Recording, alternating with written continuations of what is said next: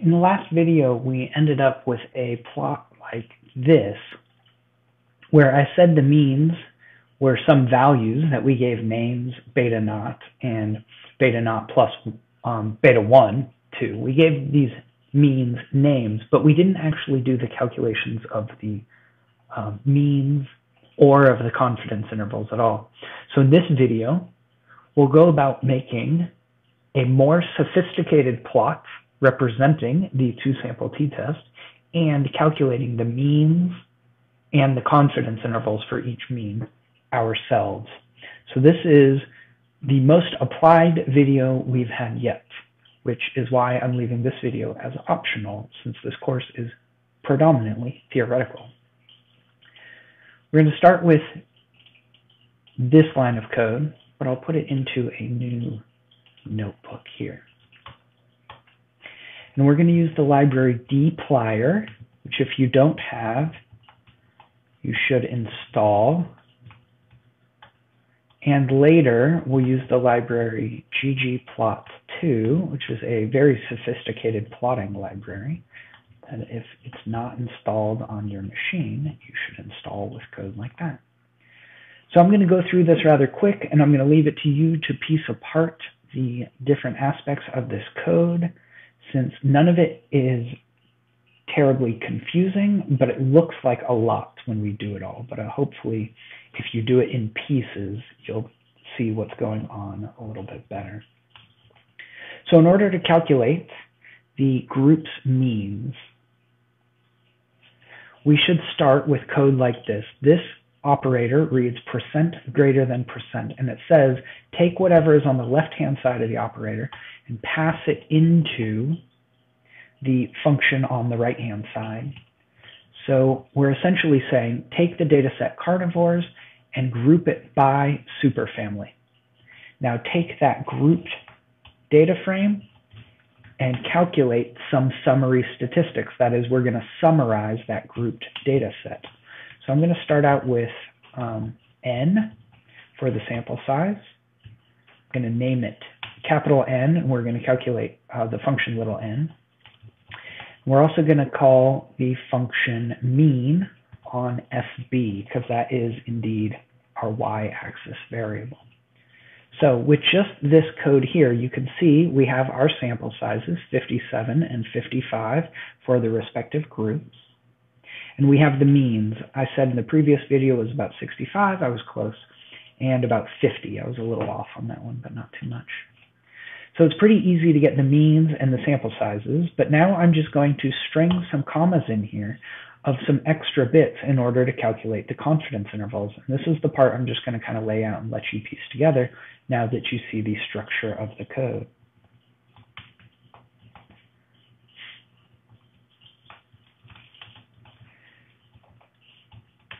So we need some number of standard errors. So now we can go about calculating the standard errors, and then we just need to create lower bounds and upper bounds for our confidence intervals.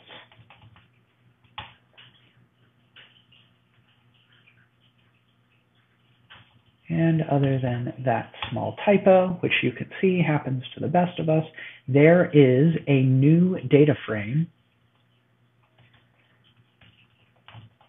that includes all of our summary statistics. We have our means, we have our standard deviations per group, we have our standard errors per group. That's the standard deviation of the distribution of the sample means. And here are the lower ends of these bars. You can see for caniformia, the lower end of the confidence interval is basically 41, this one here. And the upper end of the confidence interval is basically 90, right there. And the lower bound for the confidence interval for feliformia is just below, closer to 30 there. And the upper bound is just in the 60s there. So this plot is good and all, but it's not very sophisticated. So we're going to take that data frame we just created and use the library ggplot2 to make a much more sophisticated plot. We'll start with ggplot, So we'll create a base plot with nothing on it. And we're going to add to it a box plot using the dataset carnivores. That's the original data. And we're going to put superfamily on the x-axis and SB on the y-axis. And that alone is enough to get us a nice looking plot, though I prefer less ink on the page. And there we have it. Now, one better than box plots is a violin plot. This is essentially density plots turned horizontal and grouped by your x-axis variable. In this case, we have some categorical variable. But what this is really missing is the equivalent of this plot, which represents the sampling distributions themselves. So I'm going to add some layers to this violin plot such that we can see a visual representation on the same plot of both the original distribution from which our data came, that's what we're currently looking at, and the distribution of the means themselves for each group represented as a confidence interval. So I'm going to use the geometry of an error bar. And this time, our data set is going to be df stats, which we just created above. And aesthetically, I still want superfamily on the x-axis. So I'll say x equals. And now I want to put the endpoints of the confidence intervals. So I'll just do the lower bound and upper bounds. Now, I've done this before, so I know that I want the width of these bars to be relatively small. Otherwise, they'll stick off way outside the violin plots, and it's going to look funky. So the only thing I'm really missing here is the points themselves, representing the means.